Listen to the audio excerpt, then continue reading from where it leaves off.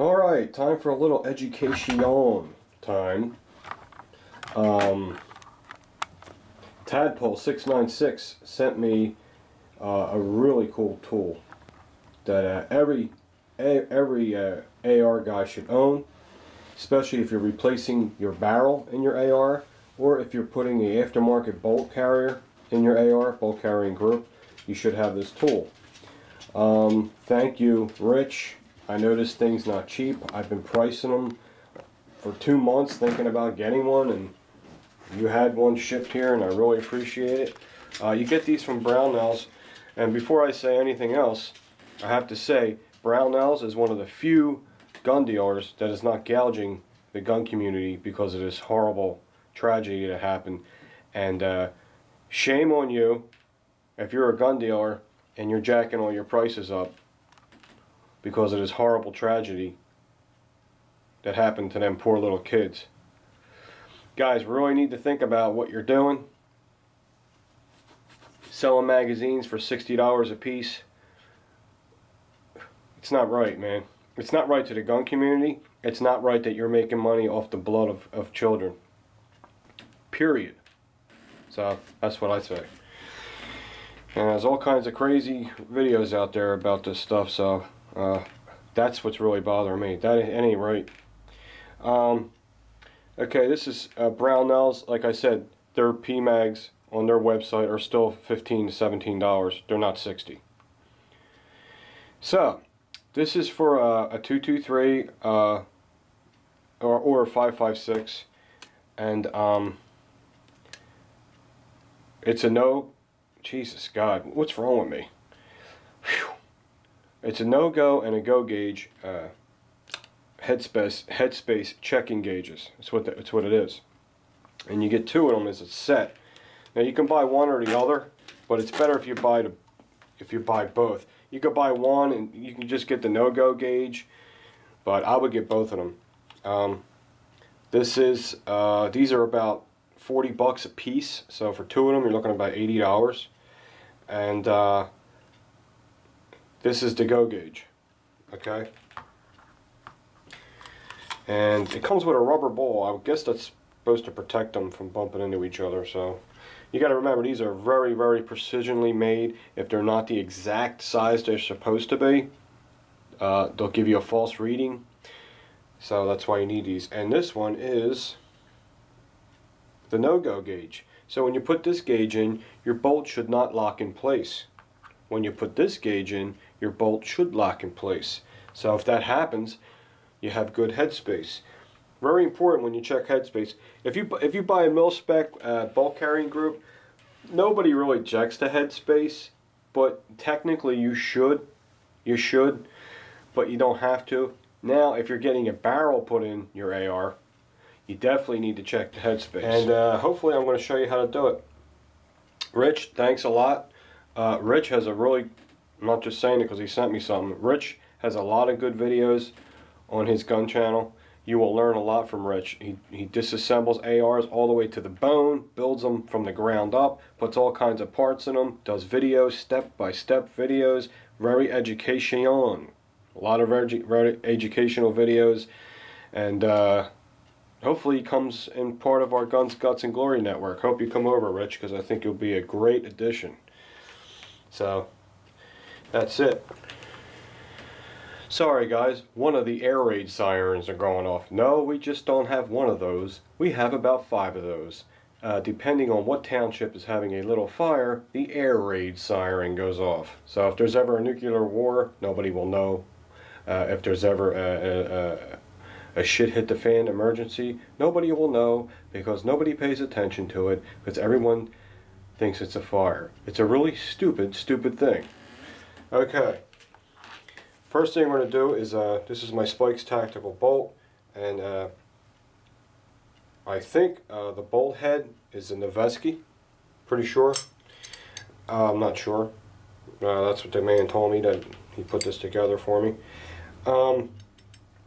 First thing you got to do is just take this apart. Okay, so first thing you got to do is just take this little pin out of here. Wow, not ready again? Well, we need our punch set anyway, so let's get it out. And Take this pin out of here. That there. Drop the firing pin. Like that. Pull the cam pin out. Like that. Pull out the bolt head. Like that. You don't have to do nothing with this. Just put this aside. What has to come out when you're checking headspace, this can't sit in here properly because of the ejector pin. See the ejector pin? And that ejector pin is under spring tension underneath, a lot of spring tension. And it's being held in with a tiny roll pin. So what you have to do is compress that all the way and at the same time knock out that tiny little roll pin. Man, that is a little bastard too. Hope I don't screw it up. So I would think this punch would be the one.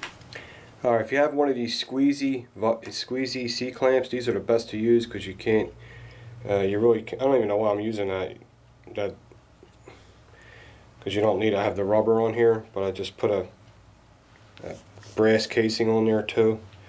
But what it's doing is, in order to get that pin out, you have to press in the extractor pin, the ejector pin. Once that's in and secure, now I should be able to tap that pin out. Hopefully I won't have to hit it real hard because it's in there tight, but I don't know if it's going to be able to withstand me tapping. So I'm going to try to just squeeze it a little more, make it tight, and at the same time use this vise. And this is padded. I'm going to make it more padded. Hold on, because that's not padded enough for me. Okay, what's good about having this vise here, because when you tap that, it's going to want to spin, you know, because you're tapping on it. Put a couple pieces of electrical tape. I didn't crank it down hard, just enough to hold it there. So when I tap the pin, it doesn't rotate on me. Now another thing I'm going to do is that pin is so tiny, it can roll out and go right on the floor. So I'm going to put that there in case that happens. Alright, the pin should come right out now. Let me get the little hammer. Kind of a big hammer, it doesn't matter. Just tap easy. Alright, the spring's compressed. It's just all squished together. Now that pin should come right out. Should. Okay, popped right out. Now unclamp this. So if you're working on guns, guys, you got to get a this is called a drill press for vise. You need one of these. You need C-clamps. You need all this shit because you will.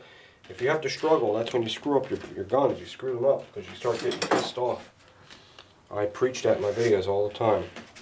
Okay, here's the pin that I took out, and it's not damaged at all, thank God, because I only have one of them.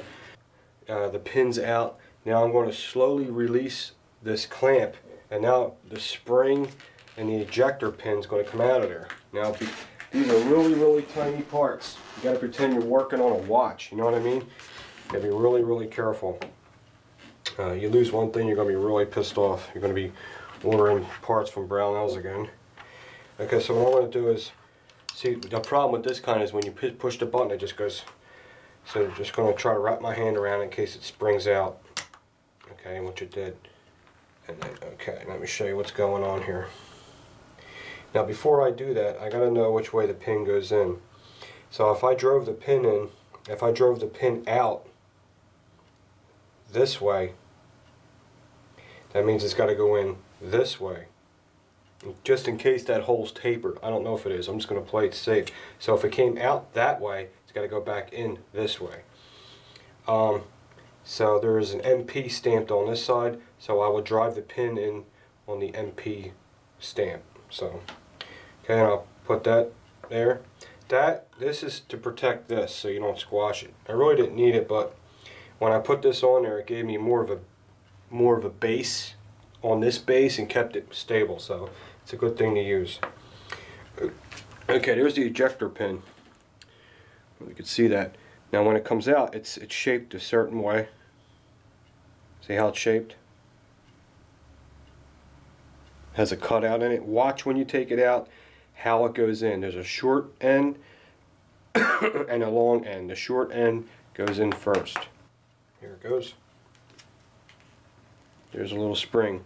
Now I never took this apart before, so I'm going to look at the spring. Make sure it's symmetrical. Is it greased? Yes, it's greased. Does it go in any old way or just a certain way? No, it goes in any old way, so I don't have to worry about that. Okay, now my bolt is ready to be checked for headspace. Now I got to reassemble the bolt assembly. Alright, now we're going to put this bolt back together minus the ejecting pin, because that, we had to get that out of the way. These things, a lot of people say make sure the extractor's on a certain side, but they only make them. There's a big hole in this. You can't put this on wrong. You know what I mean? Like if I had this on the wrong way, this cam pin would not fit in there. You see how it's not fitting in there? It's not fitting. So what I got to do is just spin it around, which makes the extractor on the right hand side. But if you don't know that, you just spin it around and it has the proper hole, it'll fall in there. Okay? Now you put that in there, turn it sideways. You guys know all this, you new guys might not. Turn it sideways. When you turn that sideways, there's a hole in there, and that allows the firing pin to drop down into there. Okay? I just drop the firing pin down in there. Just like that. Then we'll put the cotter pin back in. Come on, Mr. Cotter. Okay? Put that bad boy in there. And she's in. But there is no ejecting pin right now. And this is now the no-go gauge, or the go gauge, whatever one I put in there first, will fit in there. Now I'm ready to check my headspace. Hold on. Yo, what's going on? Alright, well, let me see what we got here. Let me put my glasses on. I look like Corky with these friggin' glasses. Will you ever see me with them? Hell no. Not if I can help it. Okay, I'm very vain, Alright, us guys that used to be hot, we're vain people. Even when we're fat and we are not attractive anymore, we still worry about how we look. Just some kind of... Yes, I was too hot. Yes, I was, Bill. Yes, I was, Eric. Dirty people are probably arguing with me. Okay. Now, before we put this in, of course, this has to be extended, right? So you can get it in there. And what we're going to do is, without the gauge yet, we're going to put it in there. I never did it like this before. Okay. Okay, like that. And we're going to see how it locks in. And it's got a nice flush feeling back here. Nice and flush, locks in really good. And everything looks good. Just get a quick visual what it should look like. Okay, and take it back out. Okay, and now what I'm going to do is put the gauge in here and let's see which one this one is. Okay, this is the no-go gauge. So we're going to put the no-go gauge in here. Then we're going to try to close it, and common sense, it should not go, right? Okay. That's good. It should not go. So it's telling me so far the headspace is correct. Now we will take the no-go gauge out. And what are you doing? What are you doing? And put the go gauge in there. Go gauge. And that should work. Should. Please don't make a liar out of me. Okay.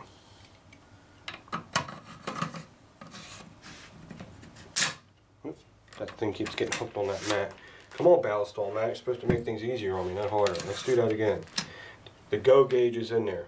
I'm sliding it in. Whoops, I was almost like, want to make a liar out of me.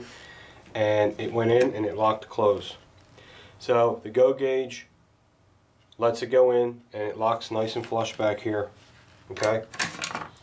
Of course, it ejected it, and the no-go gauge will not let the bolt seat in place like it should, where it should, and that's how you use it. That's how you check your headspace.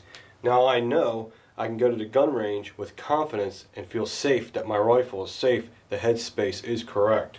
What's up? Do I sound like Harry Potterfield when I did that? It's like all serious. Okay, so now what we're going to do is we're going to put everything back together. This should be fun, and let's try this. Okay, now what I'm going to do is, of course, I got my 9mm brass on this side, and actually this has a cap in there, plastic cap in there too, because I want to be extra cautious. And we are going to compress everything. So before I do that, I'm just going to put a drop of oil, just a drop, just enough to coat it, and we're going to drop our spring in that hole. Okay, and then the ejector pin, it's got a little buildup on it, so I'm going to clean that off before I put that back in there. Clean it up real good. And this is like heavily oiled, so we're going to oil this too. I guess so, because it has to. Actually, this had grease on it, so let's use grease. Grease is the word. Come and see my bird. It's pink because you stink, and I love it on your chin. Alright. Yep. I don't know where I got that from. It just flowed. It's notched out. See it? So the pin can get by it. So you got to make sure you put that in the right way. There's the spring, and it's going to go in like that. And now what I'm going to do is I'm going to give it a push and look at it to make sure I have clearance once it's all the way in, because I don't want to be messing around. Okay, you know, I hope I didn't screw up. I was hitting the camera button. I thought it was on standby. It was on record. So I hope if something got cut out, it's my fault, guys. I do that shit because I don't want to talk about how stupid I am sometimes. What I do is I don't have a roll pin holder. They have these punches. They're roll pin holders. So you can make one out of speaker wire. I showed you that before. This is speaker wire, and that's fitting that pin pretty good. All it does is it helps you get the pin in there without screwing it up. Now what I did was I compressed everything together, the spring, the ejector pin, and all that, and I slid my punch in there. Now I know I'm home free. Okay, pretty much. I know it's open all the way through. So when I start hitting it, I won't be hitting the sides of anything, and this pin should go in. It's going to want to twist around on me. I should get it in a vise, but I didn't do that. The reason why you don't want that pin sticking out is because these grooves are going inside, in and out other grooves, and you don't want it scraping on that pin and causing any kind of resistance. And it's still, see, my fingernail's still on there. Got to get that all the way down. It's not a big deal. Actually, let's try this, dummy. What are you doing? Working against yourself all the time. This is the answer. Okay. I don't know why I wasn't doing that to begin with. Just a little bit more in there and I'll be happy. Because I don't want nothing sticking out. That's fine. That's good. Alright guys, get the bolt back together. We'll give it a little test. Alright, let's throw a bolt back in. Remember, this bolt is frog lube. Now what I have to do is check the, make sure it works. Make sure she's forward, pull it back a little. Okay, that's good. Okay. Zoom back a little, buddy. Back. Okay.